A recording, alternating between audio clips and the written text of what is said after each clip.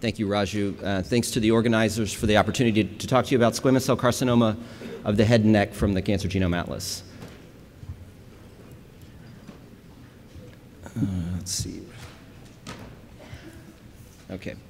I'm giving this presentation on behalf of many collaborators, the most notable of which are Dr. Adele El-Nagar from MD Anderson and Dr. Jennifer Grandis from the University of Pittsburgh, who are the co-chair of the Head and Neck Cancer Disease Working Group, along with myself, and many members of the Analysis Working Group. I'm going to try to give credit where credit is due as I go through the talk, but that may not be possible in every case just because there's so many contributors. And I actually shown here are participants at the face-to-face meeting that took place at UNC Chapel Hill in September of this year. So just to point out that folks were willing to contribute 2 or 3 days of their time to come and work on this data, and I greatly appreciate that. Okay, so head and neck cancer is an important cancer. It's the number 5 cancer, the 5th most common cancer worldwide. 500,000 cases per year, 200,000 deaths. There are parts of Asia where it's the most common cancer. Usually that's in the case of nasopharyngeal carcinoma. In the United States, it's the number 6 most common cancer with 45,000 cases per year and approximately 20,000 deaths per year. The 2 common risk factors, smoking with about 80% attributable risk, so 80% of head and neck cancer is attributable to smoking, but a rising and well-described epidemic of human papillomavirus-associated carcinomas as well. And with that in mind, I've included a cartoon on the slide, not so much to really go through the details of how HPV causes head and neck cancer, but just to get some vocabulary out there because I'm going to refer to these markers many times. For the most part, we're talking about HPV type 16. HPV type 16 makes 2 oncoproteins, E6 and E7. E6 targeting P53 and E7 targeting RB. If you look again at the cartoon, you'll get a sense of some of the other important players in HPV infection, and you'll also see these emerge as important players in head and neck cancer as well. And I'll point particularly to the cyclin, particularly cyclin D1, and again P16. And it's probably worth mentioning that P16 plays an important role here, both as a biomarker and as part of the pathophysiology. The biomarker role is due to the fact that HPV-infected cells express high levels of P16 because of reciprocal signaling. So immunohistochemistry of P16 is one of the most, if not the most common, clinical diagnostic test for HPV infection. The data that I'm talking about today are the 279 samples that are part of the data freeze. We have a data freeze so that we can actually do the analyses. There will ultimately be 500 cases of head and neck cancer included. To be a case, the sample had to have exon sequencing, tumor SNP chips, RNA sequencing, methylation, and microRNA sequencing. I will say that there's a lot of other data that included in the data freeze that will get used eventually, including RPPA data, so protein expression data, but it's not available in absolutely every sample. Let me describe the demographics of the patient population. The median age of our patients was 61. This is a little bit older than the SEER median age in the United States at 57. 10% of the patients are minorities, mostly African Americans. 20% of the patients are never smokers, which seems a little bit high. That may be some missing data, but in any case, that's the data that we've got. 73% of the patients are male. That's about right for the United States. In Europe, you'll see up to 90% of head and neck cancer will be in males. 11% of the patients positive for HPV as defined by sequencing, and I'll get into that in a couple minutes. 62% of the cases are from oral cavity, 26% larynx, 11% oropharynx, and 1% hypopharynx. Most of the patients are advanced stage with 57% having stage 4A disease. Head and neck cancer is a little unusual in the staging in that 4A does not mean incurable. This just means there's a large tumor with a large lymph node or multiple lymph nodes. Stage 4C is metastatic disease. and about 40% of the patients were alive at the time of the last follow-up. I will mention one challenge that we've struggled with, which is HPV status. Here on the screen, I'm showing 7 different ways that a patient could be potentially identified as HPV positive. And so we're wrestling in the data set right now with actually defining which case is which based on RNA sequencing, DNA sequencing, clinical history, and other factors. And this is important for reasons that will become clear later. But I'll just have some conclusions on the cohort that we have. I think this needs to be emphasized that the current data freeze, which is only half of the head and neck cancer samples that will be available, is already the largest data set, genomic data set for head and neck cancer that I'm aware of that has ever been assembled by a factor of 2 for even the individual components. So these 279 cases is twice the number of expression data that are available through any other source, more than twice the number of copy number arrays, et cetera, et cetera. And the data are, there are clinical data that are available as well, and again, the data are all integrated. This is an unbelievable resource. I think of all the TCGA tumors so far, this is probably the tumor that was most in need of this contribution, and we will be hearing about this for a decade or more. This is an incredible resource. There are some limitations, however. This is a surgical cohort, so there are relatively few oropharynx cases, relatively few HPV positive cases, and a few smaller tumors, so these are the lower risk tumors, so there are some limitations, but nonetheless a data set to be quite excited about. Now moving on to the DNA data, this is the famous Gaddy-Getz figure from the Broad, and probably everyone at the Broad can make this now, but making an important point, which is that head and neck cancer has a very high mutation rate, somewhere between 1 and 10 mutations per megabase of sequencing, not quite as high as lung squamous cell carcinoma, but probably dragged down a little bit by the fact that HPV positive tumors have lower mutation rates. This is a fairly mature version of a figure that's really a key deliverable in the marker paper. And I'm going to go to something that Matthew Meyerson said this morning, which is that at this point, this group, the disease working group, there's no way that we can even begin to scratch the surface on this data. Our goal is to move the TCGA data forward into the community, to present the data, to introduce the data, to show what can be done with the data. Now, we are going to make some novel observations, but I think the main point is to not get in the way of others analyzing this data, and so that's our goal.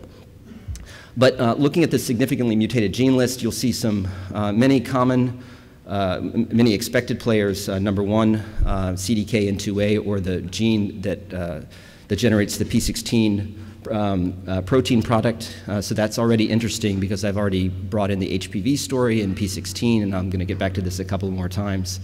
P53, as expected, some perhaps unexpected genes, so CASP8 is an interesting target, and I'll talk about this in a minute as well, and another interesting target, HLA-A, one of the MHC class 1 proteins. I'll get back to that as well.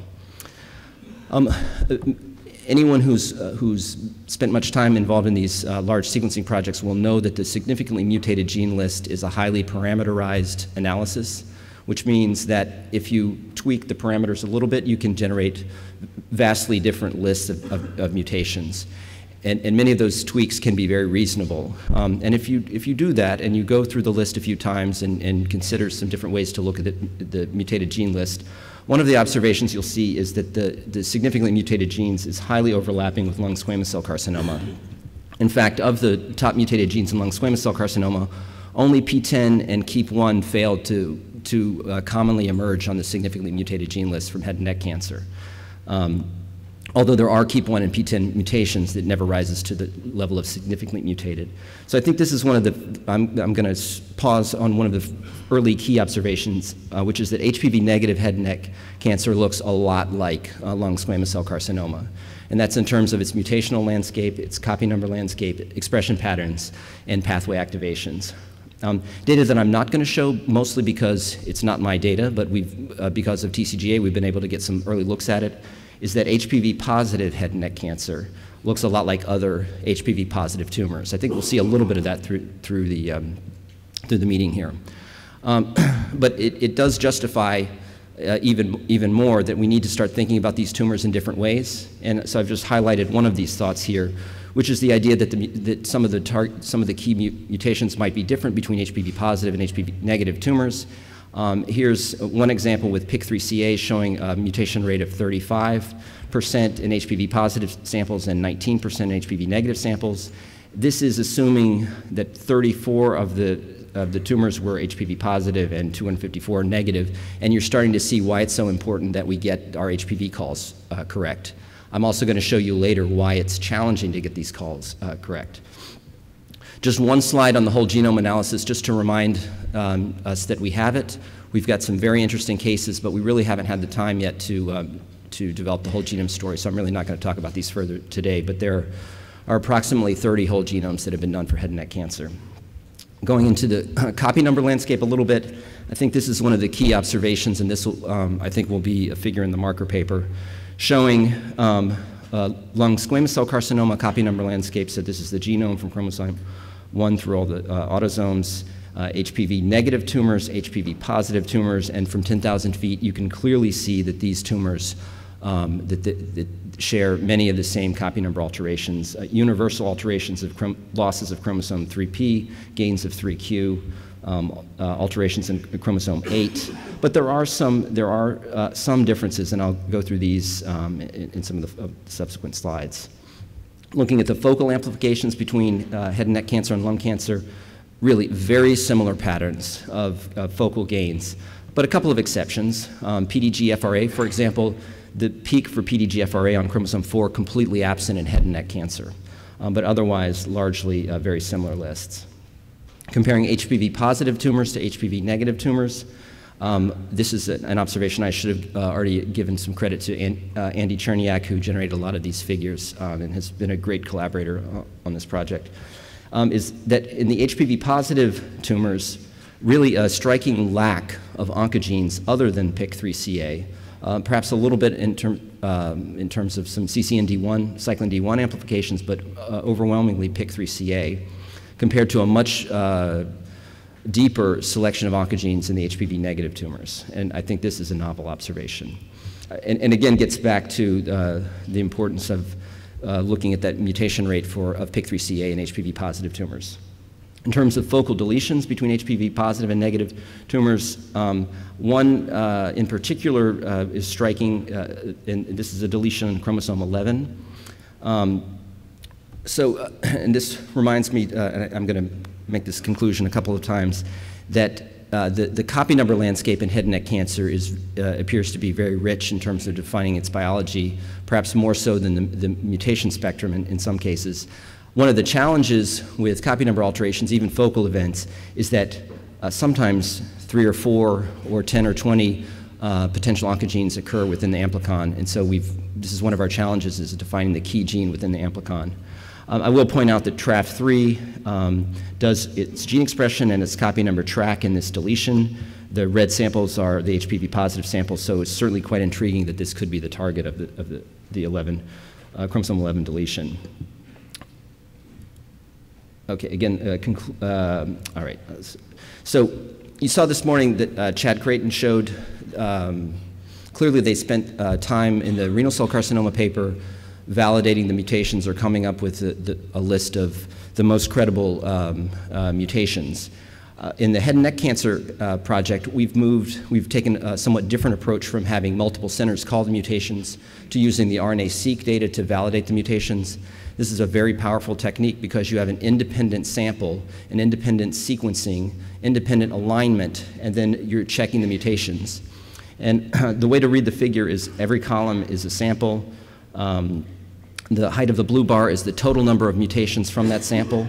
The height of the yellow bar is the number of the blue bar that actually had any coverage in RNA. So was the mutant base covered with any RNA whatsoever, even a single read? The red bar is the fraction of samples that if that mutation was covered, was it validated in RNA? And if you think back to Chad's figure this morning, where essentially all that was happening there was folks using the same DNA to call mutations, I think you'll see that the RNA confirmation rate compares very favorably from independent sequencing reactions. And so here we're seeing greater than 80% validation if the base was covered. The RNA-seq is an incredibly rich source for structural variants in the transcriptome. And I'm really not going to have time to get into this much today, other than to give you a couple of conclusions. One is that at this early point, and this is up for debate and it needs to be validated, there's really not any convincing evidence that there are recurrent in-frame gene fusion events. And this is similar to what we saw with lung squamous cell carcinoma, so these are sort of in-frame oncogenes. However, there's quite convincing evidence that structural rearrangements in the DNA and the resulting transcripts are functional, more likely in terms of tumor suppressor gene inactivation and loss. And I think this is a novel observation that we're going to try to make. Shifting gears a little bit and thinking about some of the patterns that Lou Stout showed us this morning, thinking about the use of expression analysis to identify molecular subtypes of head and neck cancer or of any tumor type. I'm going to start with the example from lung squamous cell carcinoma, the manuscript that was published in September of this year in Nature, where we described 4 subtypes of lung squamous cell carcinoma: classical, primitive, basal, and secretory. There are many stories in these data, but I'll just pull out one for the illustration today, which is that the classical subtype of lung squamous cell carcinoma is associated with near universal alterations of KEAP and NERF. And one of the ways it's going to be identified is by high expression of NFE2L2 in all of the classical subtype. We've performed a similar analysis in head and neck cancer in samples that were available from UNC, then validated in TCGA data. And I'll just tell you that we've borrowed some of the names and generated some new names. The names in this case are atypical, classical, mesenchymal, and basal. Here I'm showing independent validation of the patterns in samples from UNC and independent TCGA samples. Here I'm showing a centroid validation of these 4 subtypes from what's really the marker paper for head and neck cancer subtypes published by Christine Chung in 2004. And this analysis performed by Von Walter shows that the subtypes of head and neck cancer correlate strongly with those same subtypes from lung cancer. So for the basal subtype of head and neck cancer and lung cancer, there's a single unified node. The mesenchymal and the secretory subtype correspond, and the classical subtypes from the 2 groups correspond. Finding expression subtype is certainly interesting, but it's just a novelty until you can propose a model for that subtype or what the genomic alteration might be. This is a particularly exciting one where in the atypical subtype, and I'll just, for the sake of time, also point out that this is the subtype that's associated with HPV-positive infection. So the HPV-positive patients almost all fall in the atypical subtype, have a completely absent amplification of chromosome 7, and most notably, no instances of the focal high-level amplification at the EGFR locus. And this is true both in data from UNC as well as in the Cancer Genome Atlas data. Again, suggesting that the PIK3CA oncogene in these samples may be the relevant oncogene. Again, thinking in a pathway manner, looking at expression of NFE2L2, and again, you'll see in samples from UNC as well as from the Cancer Genome Atlas, universal expression of NFE2L2 in the classical subtype, as well as the atypical subtype, but absent in the basal and the mesenchymal. And this is the same story from head and neck cancer. I mentioned early on mutations of HLA-A, which were reported in lung squamous cell carcinoma, which we were also seeing in head and neck cancer. It's a very interesting mutation. It was probably the most unexpected mutation, which is one reason why we didn't comment on it very much in the lung squamous paper. So in this instance, what I'm doing is I'm using the tumor subtypes to explore this mutation, which is otherwise sort of a curious event. And let me walk you through the figure. In the top of the figure, what's being represented is gene expression. And it turns out that HLA-A, B, and C are all right next to each other on chromosome 6. And they share a very coordinated gene expression, so I've just collapsed them for the sake of display. The same thing is true for copy number alteration. And TAP 1 and 2 are also on chromosome 6 right next to each other, so they're sort of a coordinated pattern. In the middle of the figure, I'm showing the copy number. Here I'm showing mutations of HLA A, B, and C, TAP 1 and 2, and here I'm showing DNA and RNA detection of HPV. So in the interest of time, I'll just point out a couple of the patterns. Oh, and one other thing. As a proxy for lymphocyte infiltrates, we've got expression of CD3 and CD8 as markers of infiltration into the tumors. And what you'll see in the classical subtype, universal lack of expression of HLA, A, B, and C, and in large part due to deletions of the gene, but not universally so. For the most part, most of the HLA, A, B, and C mutations occur in the basal subtype, and these are always these are mutually exclusive. So I don't have time, I guess, to dwell on the figure too much, but this is one of the early views of helping us to try to understand a mutation which was otherwise quite curious, now starting to see some signals that actually there might be pathway activation and signaling in a coordinated way. Speaking of pathways, for those who have been involved in TCGA and other large sequencing projects for the last 5 to 7 years, we spent a lot of time thinking about RAS signaling, AKT, PTEN. Well, one of the great pleasures of working with the current group is not only do we have new faces, we've also got new expertise, and so we've really expanded our thought process in terms of some of the pathways and the targets that we should be looking at. This is a figure generated by Carter Van Weiss. I'm not sure if he's here today, but who's really contributed greatly to this project, pulling out really survival and death pathways, which we have not looked at in our sequencing projects before. And again, I'm going to go back to Lou Stout's story this morning, thinking about coordinated events, those mutations that occur together or in an anti-correlated manner. There's a lot going on in this slide, so I'm only going to talk you through one of the stories. But I mentioned earlier on mutations of caspase 8 and HRAS. So one of the very curious findings is that caspase 8 mutations occur only in the basal and the mesenchymal subtype, and frequently in conjunction with HRAS mutations. When there is a mutation of HRAS or caspase, there is never an amplification of CCND1, which is the 11q amplicon, which happens to also be right next to FAD. It's unclear which of those two genes might be the true target of the 11q 13 amplicon, but the pattern is unmistakable. For those patients that have amplifications of CCND1 or FAD and expression of those oncogenes, they have universally low expression of genes from a second amplicon on 11q, 11q22, that with additional death-related oncogenes, YAP1 and BERT2. So some patterns emerging. I think these are some of the patterns that we're going to be evaluating as we move forward with this manuscript. In the interest of time, I really don't have. This is just not the time to talk about all the data types. I will say we've seen some amazing contributions from British Columbia, as we have in other tumors, with identification of tumor subtypes based on microRNA and some of the earliest looks at differential clinical outcomes within these data sets.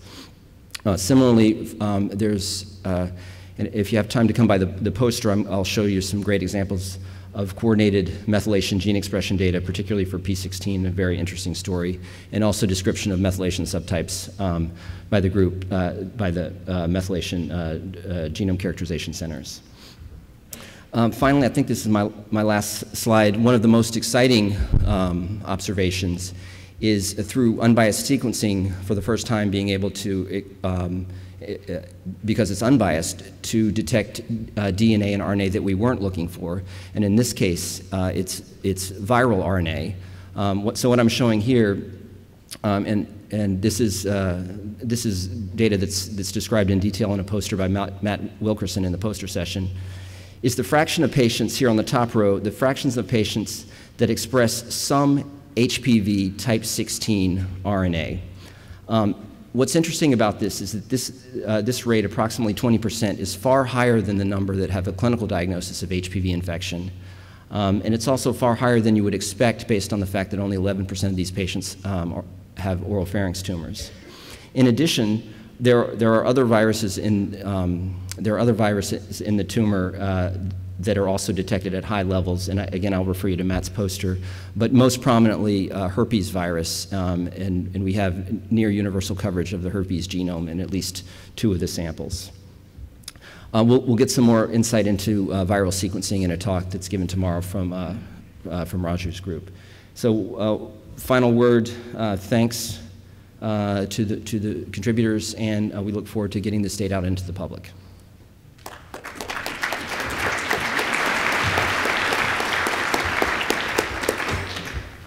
Thank you. One question. Yeah, this is Yujin Huang from Arkansas. So very nice result, I mean, related to the molecular subtype. I'm very interested in that, and I'd like to talk with you more later on this topic. I have a question related to the TCGA sample. Like on our computational side, when we do further computational analysis, all with the new technology developed, so is TCGA the safe sample for later on, like for further verification or further new technology? So, I mean, TCGA, when they prepare for the sample, do they save extra sample for later on computational verification? I think the short answer is sometimes. Sometimes there's extra sample available. Kenna is shaking her head yes. And when there is, the program team has been very, and there's an important question, they have made those samples available, but the samples are ultimately limited. Thank you. Thank you. Thank you, Neil.